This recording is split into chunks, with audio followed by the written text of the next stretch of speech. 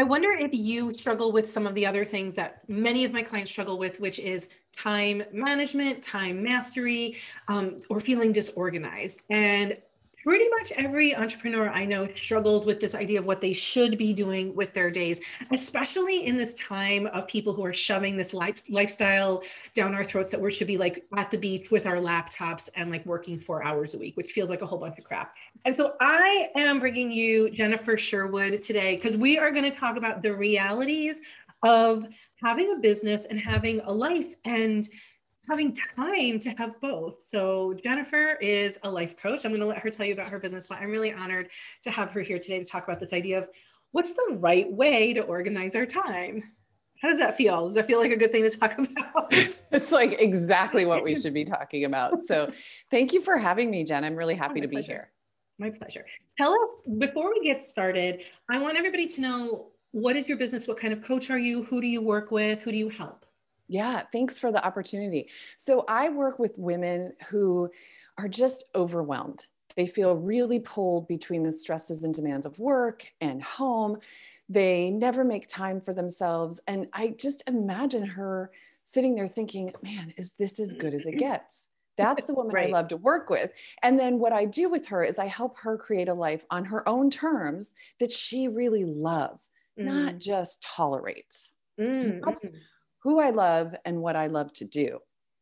That's a big differentiator, a life that you love and design versus a life that you put up with. Right. It's being carried along by what you think you should do, how you think you should show up, listening to all of that versus deciding how you want to live your life. And most women don't realize that that's an option. I did not realize that when I was in the thick of early motherhood and running kids to different things and showing up at the PTA that I didn't even want to be in and trying to juggle a career. I didn't realize that I had choices. And then once that opened up to me, it felt like, I can't even think of the word, but it just felt like this revolutionary. That's it. It felt really revolutionary to think, wait, what? I've been doing this for so long and I could do this. And once I figured that out and the relief that came with it, then I wanted to do that for other women. So I had a 20-year career before this that I left because this was so life-changing for me. So your women wake up in the morning, what's the first thing that they think? The first thing that came to mind was a swear word. I know you, Jen. I probably could just say it, but they're probably, the first thing they think of is, like, that's the first thing, can I hit the snooze? How much longer can I stay in bed? And then the mind chatter starts going like, who needs this? Where do I need to be? What do I need to do before I can get out the door? Can I get breakfast? It's just on the go immediately. So the first thing they do is they wake up and they're like, oh, this again? Like basically like Groundhog Day? Like, yes. Okay. Yes. Okay. That makes a lot of sense. Yeah. So now the reason that you and I are talking specifically is this is your, you want to talk about the success that you've had in figuring out some of this stuff for you. Yeah. And you and I have had many conversations. So Jen is a client of mine and she is in my mastermind program, the Content Creators Mastermind. And she is talking today about where she was and where she is now and the work she's done to get there, because I think the things that she's learned are really useful to the kind of people she's describing, but almost every entrepreneur struggles with what you struggle with, which is, how am I supposed to set up my day so that it doesn't feel like a grind and then I actually get some shit done, right? Yeah. Yeah. So if I could just say that I am enjoying the mastermind so much and working with you, and this particular piece has really fallen into place for me, that it was definitely improving. There's been massive improvement. I want to be clear about that, but something clicked for me recently, which I will share, and it's just opened things up for me. So there was a constant thought in my head for probably most of my life that I don't have enough time. I was always saying, I don't have enough time. I don't have enough time. I bought every planner that you can imagine. I tried every course, everything. I had a coach one time who was so type A herself. And this is not a criticism, but this was her method. And so she was saying to me, well, time block and then color code the time blocks. Dude, I couldn't even remember what the colors were for. Like I had to write every week in the planner. So that sort of, it just didn't work for me. And what would happen is when it didn't work for me, then I felt lousy about myself. Like there was something wrong with me. How come everybody else? Because I kept hearing that time block, which is true, but I'll tell you how I got there. Okay. But the thing that was really rough, and I think what a lot of women struggle with is, oh, I'm not as good as so-and-so because I can't hold all my crap together. And so that was a big piece. I was doing more, I was coming to understand the time blocking more, sort of planning my time out more was helping. Forget the color coding. It didn't do any good. Hey, if that works for you, good on you, but it didn't work for me. And then I started working with you, Jen, and really what I want to share with your audience is what you told me. And this was super helpful. So Jen and I went through my whole business. We listed out all the tasks that need to be done. And then I went back. I don't remember if we did it together or I went back. It doesn't matter, but I decided what needed to be done weekly, monthly. And then that list is sitting on a clipboard. That sounds so 80s. It's sitting on a clipboard on my desk where I can look at it. And I have put all of those things in my calendar. It feels loose though, because one of the things that Jen said to me, what you said to me was, you know, part of being an entrepreneur is freedom, and you were not very free with your freedom. So I would not get something done and I would beat myself up. So it's been this culmination of trying something different. So yes, I have blocks in my time.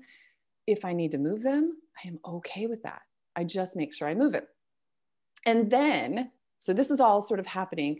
And then I don't know where this came from. I'm sure I've heard this 6 bajillion times in my life, right? That my to-do list will never end.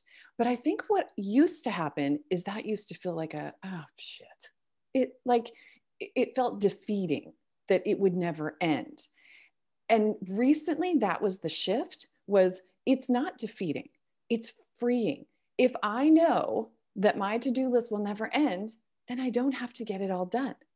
It just transfers to the next week. Like I pick the things that are most important, cross those off, move like the to-do list is free flowing. It's always going to go. It's like the laundry. You finish doing it, you fold it, you put it away, and then you put your dirty clothes in the hamper that night. You just keep doing it. That And is so such a great analogy. Thank you. Because do you make your bed every single day? I do. Do you brush your teeth every single day? I do. Twice a day. Mm-hmm. Do you make breakfast every day? Do you make dinner every day? Like, this is a huge shift for people because they think that somehow they should get to the end of their to-do list, but it's, right. I love this. This is like the laundry. It's just never ending. Yeah. And if you are like I was, when you never got to the end of that list, you just felt like crap. Like, oh, man, it's never going to end. Well, duh, because it's never going to end. So right. I really want to emphasize that instead of feeling defeating, if people can look at this like, oh yeah, it's never going to end. So I don't have to get it all done. It's so freeing. Ta-da! So can you talk a little bit about the strengths that you explored in yourself to help you get there? So it's interesting. I did the Clifton Strengths Finders test. I imagine some people listening to this are familiar, but if not, it just, it gives you your top strengths. And what I did it years ago. And the funny thing is when I first did it, I didn't like my strengths. So when I think about it now, it just makes me laugh. I wanted some really hardcore strengths to be my top 5. I mean, what are those, right? I don't know, but I ended up with 3 out of the 5. So the Clifton strengths, they have different categories and I don't know what they all are, but relationship and executing is really high on my list. And I don't know what I wanted, like super badass. I mean, that's not a category, but whatever it was, I didn't have it. And then I came around to, oh, wait, relationship building is super important in entrepreneurs anyway, but for a coach. So then I started really embracing that. And as I was going through this time journey, if you will, it suddenly occurred to me one day, out of my top 5 strengths, number 3 is adaptability. So I'm not wired to be a color-coded, time-boxed person. My strength is being able to go with the flow. And so having that list that we created and knowing that I can move things and come back to things, I think it was a big aha moment of just realizing how I'm wired. So instead of fighting against that, just embracing it. I absolutely could not love this more because you're basically saying like, there's no one right way to do it. Mm-hmm. I have to figure out how it worked for me. The other thing is when we are entrepreneurs and we go through a struggle like this and we figure out a solution that works for us, the good news is we can share that with our clients. Yeah. And I'm sure many of your clients, those women who wake up every day, they wake up overwhelmed, right?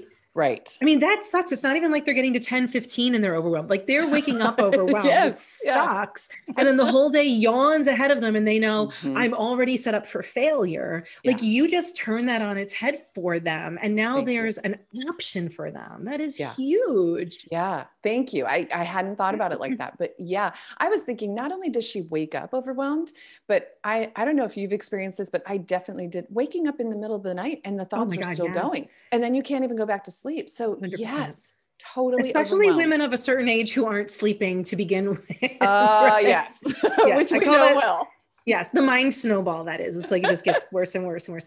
So let's talk about the things in your business that you really got your hands around. I feel like in the time we've been working together, we're on our third round of the Mastermind, and it's an amazing group of women who are really supportive of each other. And the growth that all of you have had has been incredible fun to watch for me.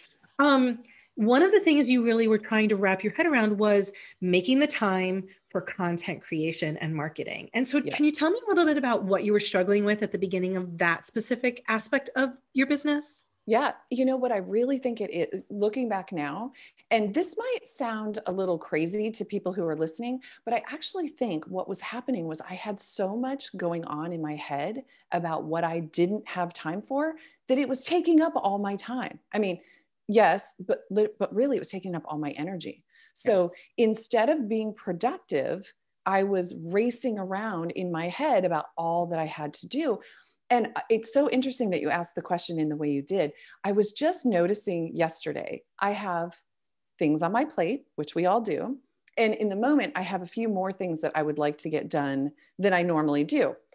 And it's almost like I'm looking for the overwhelm because I could hear it start to kick up yesterday. I have this. And then I just took a deep breath and I was like, I'm not going there. And part of that came from, and I'll share this with your listeners as well.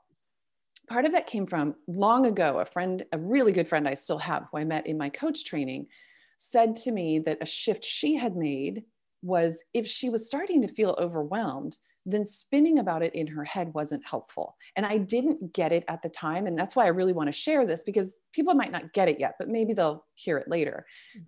That spin you think is inevitable. You think that's just how it has to be, but it's not. We get to decide if we're going to keep spinning or if we'll stop and do something about it.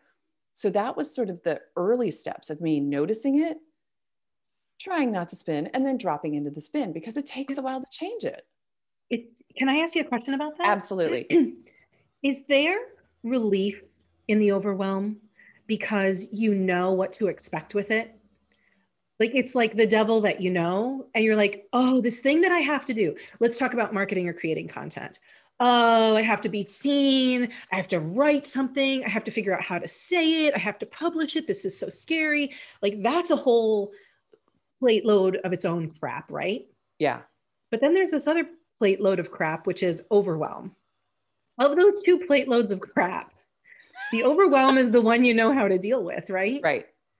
And so part of me wonders is, do we sometimes default to something that we already know how to do, even though it's uncomfortable, rather than pursuing this thing like that's going to be hard to kind of chip through? Totally.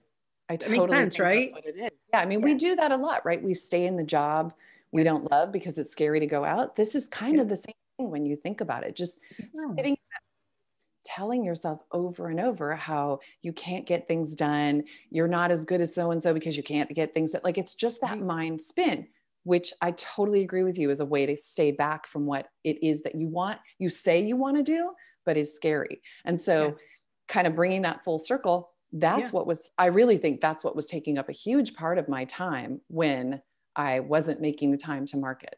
And the thing is we all have the same amount of time. We all do. Nobody has more than anybody else. So figuring out how to best use it and not sitting in those fears and spins and drama and just getting to work makes a big difference.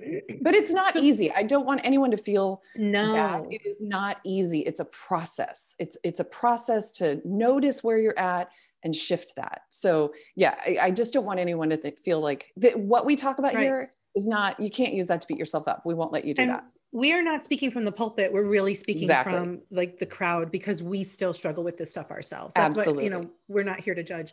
We're actually here to, you and I talk all the time about being a few steps ahead of our clients sometimes. Exactly. And so, yeah, we're still dealing with it too. So can you talk a little bit about what do you think say 2 or 3 biggest lessons that have been most helpful to you in regard to content creation, marketing, being visible? What have you taken away? Oh, wow.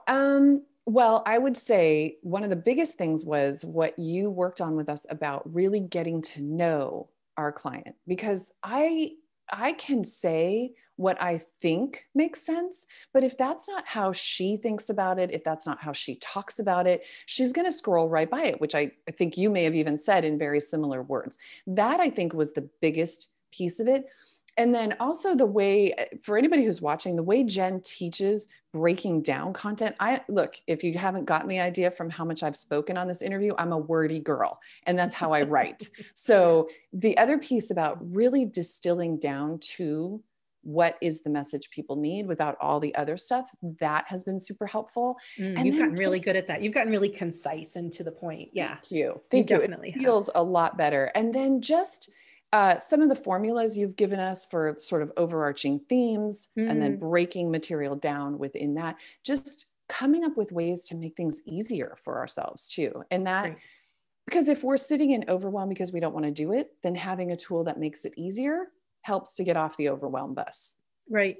Yeah. And then having a group to show up to every other week and knowing that you're not the only one, I think that is really, I mean, some people I have private clients, but the group clients that I have love each other and they show up for each other. So having to be accountable and say, I'm going to launch this lead magnet, or I'm going to launch this, this nurture series of emails or whatever it is that you guys are launching, to be able to post it and get feedback, and then to see each other's growth. I think that is really powerful. I think that's really powerful. But I also want to say, I used to think that I didn't want to do a group business coaching program because I thought I needed all the attention on me or I wasn't going to be able to grow. But as you work with each person in the group, I learned something. And then there is that support from the other women. And Jen attracts amazing women. So it's been this very warm, just lovely environment. And if you're scared, which we all are, to be visible, to launch, having that behind you is super helpful. And then you've got a group of people who are like, oh, I'll share that for you. I'll put that out there. So even that, I mean, the whole thing has been spectacular. I have enjoyed it so much. Thank you. Me too.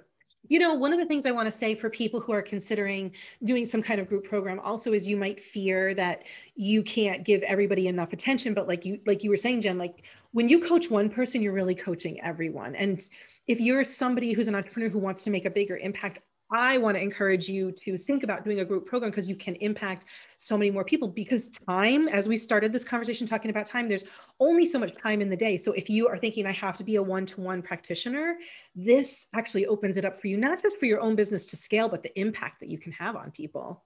Yeah, I totally agree. Yeah. And I also think you've been very conscious about how many people you have in the group. And so I never feel cheated of time. I never feel like there wasn't enough. It's been really good. And again, I can't say enough about the whole group experience. Thank you. I'm so glad. You're welcome. That just fills me right up. Now, because time management is a big part of entrepreneurship, content creation and marketing is a huge part of entrepreneurship. Is there anything else that you'd like to share? You've given us so much great insight already. Is there anything else you'd love to share with us about, advice that you would have for a woman in business who is either at the beginning stages or kind of in the middle of the beginning who really wants to go to the next level? I think it's going to go back to what we've been talking about already, and that's really about the mind drama. I think it's important for women who are just starting to understand that, I mean, there may be the outlier people who walk into this super confident and are successful right away, but that's not the norm. Most of us walk in sort of befuddled about where do I go next and confused. And so getting clear on that it's not because there's anything wrong with you. I think about it like this, like I couldn't walk into an accounting firm and sit down at a desk and start working. It just wouldn't work. And yet somehow I expected myself to be an entrepreneur from day one with not very much training. And so I'm offering that it takes time. Be kind to yourself. Watch out for those crappy thoughts, which will just hold you back and keep you in your plate of overwhelm. And just go. There's so many resources out there. Just educate yourself. Yeah. And take your time. Exactly. I find that when a woman comes in fear, like I have to make money right now. Yeah. That's the absolute worst thing that she can do. And I know that some of us do come to entrepreneurship when we're like, shit, we need to make money right now. But it tends to be a longer journey for that woman than the one who's like, really like you did, like figuring out what my strengths are, where do I need to supplement those strengths, just understanding that there is a flow and an ebb, of course, Yeah. you know, and being kind to ourselves about that. Thank you for all the insights you shared, because I mean, I know that you're very willing to be there and go there about your journey. Tell us if somebody listening happens to be struggling with chaos in their life, how can they follow you? You're very grounding. You're like Jen's. I highly recommend you get on Jen's email list. She sends beautiful, lovely messages that are very uplifting. They're not fluffy either. They're not bullshitty fluffy. Like they're really helpful tools. So you can either get on her email list or follow her on the socials. But I think she also might have a freebie for us too, right? Yeah. Thank you for that about my emails. I appreciate that. Yeah. So if you want to get on my list, jennifersherwood.com is my website. And then Instagram and Facebook, Jennifer Sherwood Coaching, you can find me there. Nice. Oh, you and can't... my freebie. Sorry. Yeah. Freebie. Yeah. You know, we were talking about how the woman wakes up already in chaos. Yes. And I really firmly believe that the way you start your day impacts the rest of your day. And when you say like a morning ritual, people are like, oh God, I don't have time to meditate for an hour.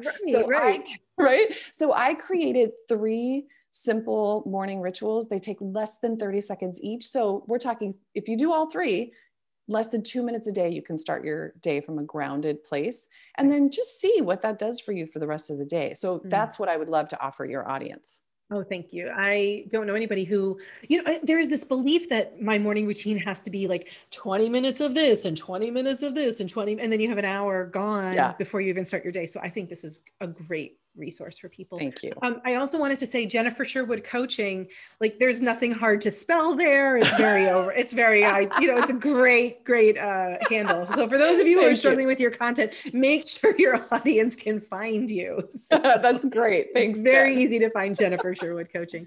Jen, thank you so much for your insights, but also your time today and sharing your growth and for all the lovely things you said about the group and the work that you've done. I'm so proud of you. I'm so proud of you. Thank you. And this was absolutely my pleasure. Thanks for giving me the chance to do it, because obviously it's fun. I enjoy this. It is fun. It's totally fun. I always say, I wish I could just like interview people all day long. Gosh, that would be my favorite. Yeah. All right, everybody. I hope you took away a nugget today that you can implement in your life. Please go to jennifersherwood.com and find Jennifer's downloadable there. I will also have the links for you in the comments. And I appreciate you showing up and listening to my content. And I hope that I bring you quality, valuable content that you can use in your own life and business. Thanks, everybody. Bye.